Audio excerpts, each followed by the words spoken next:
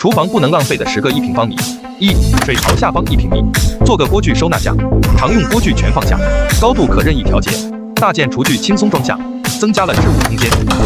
2、厨房窗台1平米，不再保留窗台石，而是台面做延伸，放个沥水篮也超宽敞，刀具和锅碗瓢勺全放下，勤快老公洗菜刷盘子，台面更宽敞。3、橱柜转角1平米，不做老式直角柜，拿取东西翻箱倒柜，而是设计钻石柜，存放大件米面凉饮，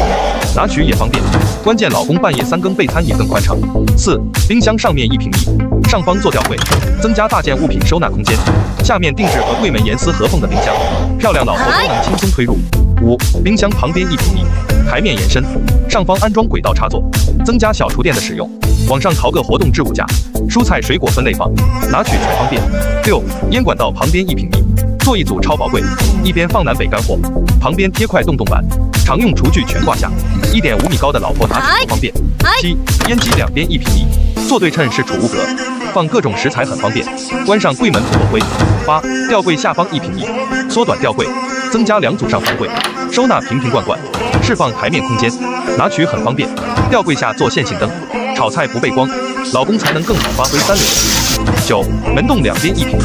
，2扇门只能开1扇，200斤的老公进出很拥挤，敲掉两边非常动墙，扩大门洞空间，两侧做通顶酒柜，放满7大姨8大姑送的各种名酒名茶，顶上预留吊轨轨道位置，吊轨隐藏更美观，安装极窄推拉门，关上就是厨房门，隔绝油烟，打开是酒柜门，